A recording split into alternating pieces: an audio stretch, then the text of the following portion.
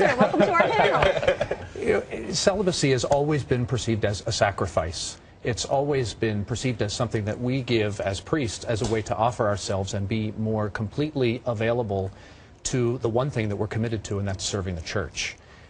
And in some ways, it's no different than a married man or a married woman giving themselves totally to another person and limiting their sexual selves to that one person. Do you buy his argument about isolation? I mean, when he was giving his example, Cardinal O'Brien, we talked about how isolating it was, and used an example of a woman companion. I mean, he talked about female companionship, that at some point people just get lonely.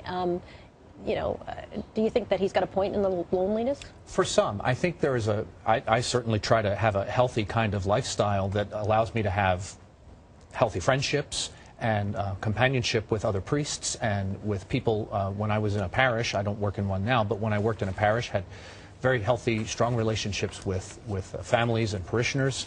And I think there are many ways to keep that as a healthy lifestyle. There are many ways, and we've certainly seen through the sex abuse scandal, the ways in which that can reduce itself to something far less than healthy and to the point that it's criminal.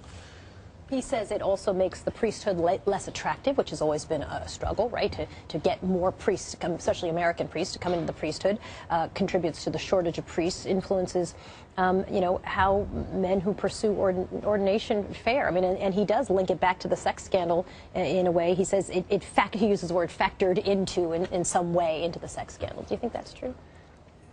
You know, the statistics that we see in the church in the United States show that the percentages aren't really pointing to that. We look at about 1% of the priests in the United States who were ever affected by that, or who were ever kind of gave over to those kinds of inclinations. And those statistics are no different than in larger population, in married people and teachers and any other profession that's there. So we don't think that it's a question of celibacy being the contributing